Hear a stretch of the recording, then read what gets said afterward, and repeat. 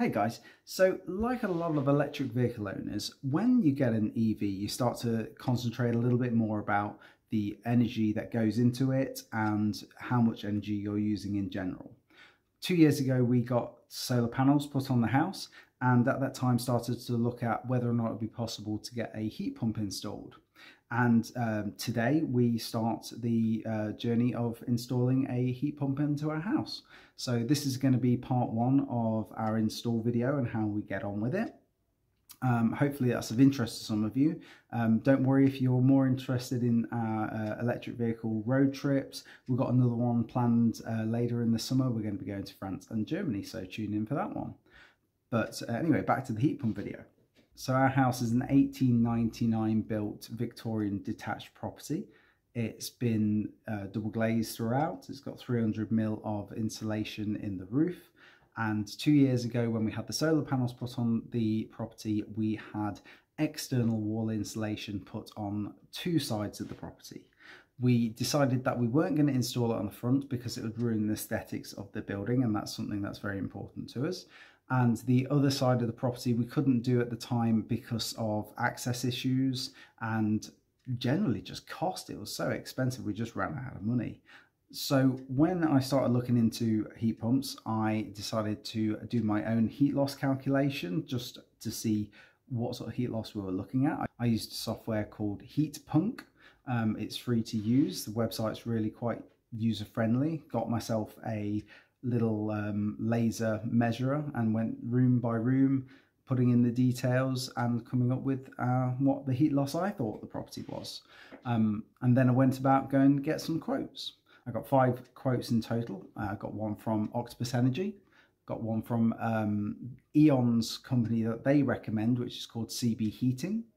I got a quote from a company called Renewer Fuel. I got a rough quote from Heat Geeks. And finally, a quote from a company called Aira, who I saw at the fully charged Harrogate show a few months back.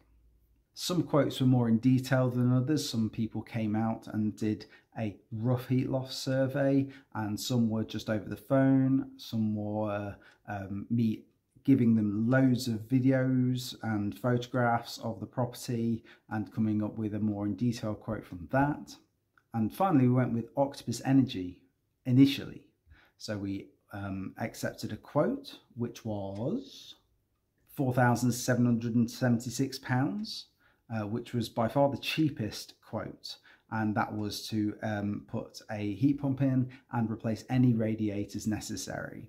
Now, unfortunately, unlike most people's experiences, we had a little bit of a hiccup with the customer service. They said that it would take 6 to 8 weeks to come out and do a heat loss survey.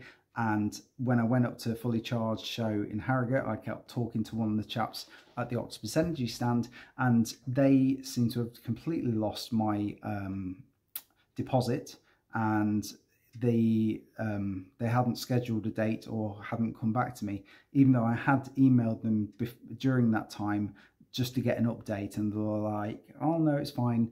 It's in the process. We'll be with you soon." But no, unfortunately, they lost me. but they realised their mistake very quickly. He was able to fast track a heat loss calculation visit the next week, and they came back after the heat loss calculation, and unfortunately they were unable to then carry out the install because our heat loss was too high. Now, as I said, I'd done my own assessment and thought it would be about 8.5 kilowatts, and their calculation was more like 13.5 kilowatts, and the maximum heat pump they installed to is an 11.5 kilowatts. Now, it turns out the reason that they were factoring in such a high heat loss is because they weren't able to factor in pretty much any of the external insulation work that we'd had done. Because if we have any wall within a room that is uninsulated, then they class that room as being completely uninsulated, even though our energy bills have dramatically reduced over the last 2 years since having the external insulation. So to not factor in any of that insulation seems just wrong to me. So they just walked away, gave us the deposit back and left us back to square one. So I phoned Aira, who I'd got their contact details from at this show. And unlike Octopus Energy, they were able to come out. Actually, within 24 hours, they came out to me and were able to do rough calculations, taking measurements. It wasn't a full heat loss calculation, but it was kind of a halfway house, just to give us a fixed price. They came up with a fixed price, which was £6,500.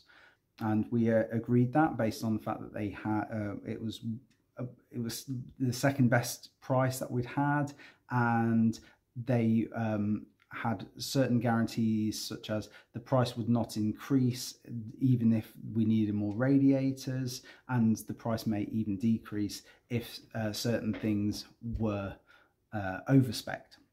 So progress another week, we had our heat loss calculation, our full heat loss calculation from Aira, and they came back. They spec'd us a 12 kilowatt heat pump, which is Aira's own heat pump system. At the time, he said that we were close to an 8 kilowatt, but we were unable to get close enough to make an 8 kilowatt system work. So a 12 kilowatt was going to be needed. Unfortunately, that meant that we're going to need planning permission because it's a slightly larger unit, which meant that we were going to be needing an install around October time. So a bit disappointing. I was hoping that I'd get it well installed in the summer months before we started to look at putting on heating. But then a week went by and the heat loss calculations had gone to their technical department, and they'd done their full technical assessment, and they came back to ask a few more questions about the level of insulation on a few walls that we'd given them. And because we were really, really close to being suitable for an 8 kilowatt system, and knowing how important it is not to oversize a heat pump, I was doing what I could to try and get, if we could get an 8 kilowatt, I'd feel much better about that.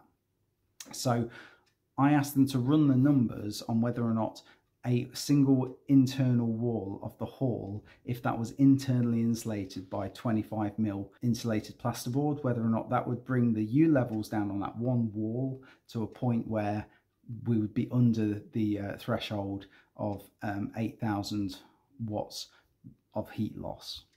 And they came back to us and said, actually, yes, if we were to internally insulate that wall, we would be fine, and they'll be able to install a 8 kilowatt unit. So we agreed that I would sign to say that it would be my responsibility and that we would insulate that one wall before winter comes. And because we did that, they were able to bring forward our install date to today. So I've had to do a few modifications to the house ready for the install. I've had to change the utility room, make space for the cylinder in the utility room, and make space around all of the radiators that they're going to fit. Mostly it was the utility room. We had to take out cupboards and cut a work surface down and move around some of the white goods so that we had space for the cylinder. But it was a few days work, but thanks to my dad for helping me with that one. And that's where we're at as of today. I've helped them a bit this morning when they all arrived, but I will tell you all about that in the next video when I get home and see how they've finished doing their work for the day. So tune in for the next video. See you soon.